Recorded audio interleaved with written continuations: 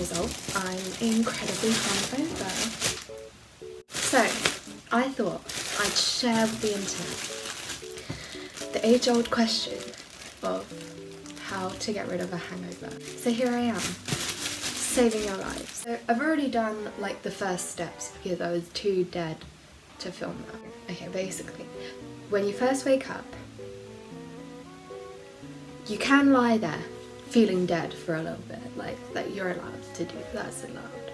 But as soon as you can, get a drink, brush your teeth, take some medicine, take some painkillers.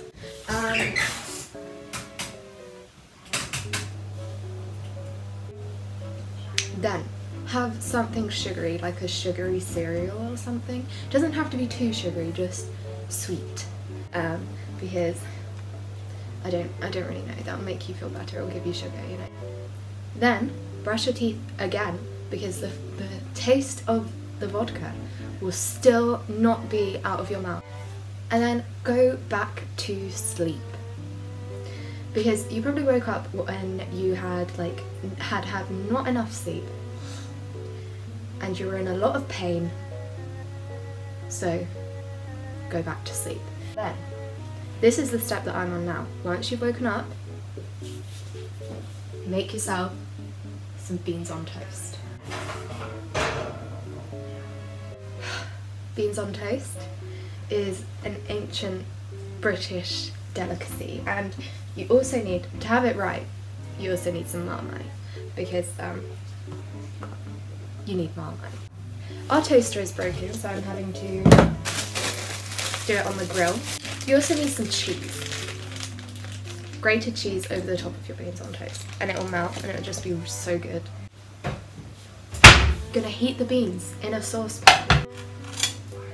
I've bought the beans with sausages, just as like a little treat for myself.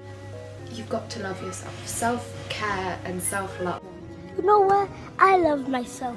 Even though I look like a burnt chicken nugget, I still love myself. My mum's watching NCIS in the other room, so if you hear explosions... Oh shit. Burnt my toast. The toast is always done before you think it's going to be done. So then you want to have your beans done, but the beans aren't done. And then you still have to grate the cheese. It's just a very delicate balance.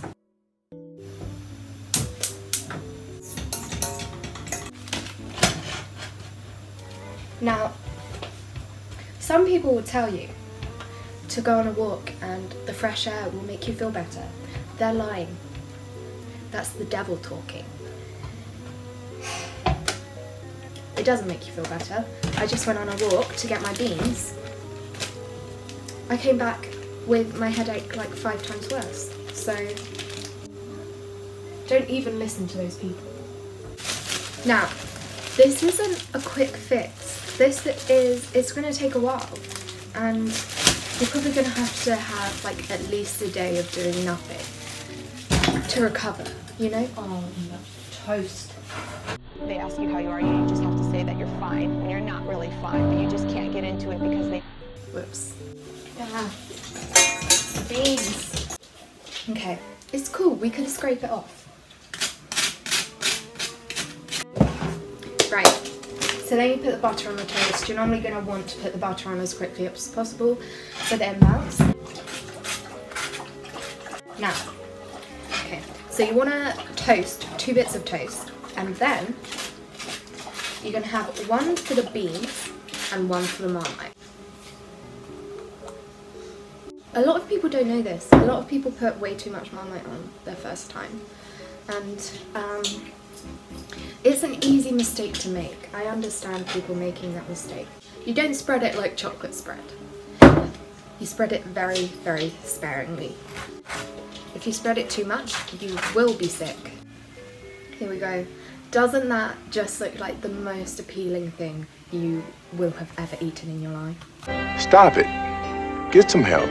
The second piece of toast, I like to cut it up into bite-sized pieces so that I don't have to do any biting or cutting when I'm actually eating. I mean, that's how I would recommend it. but each to their own.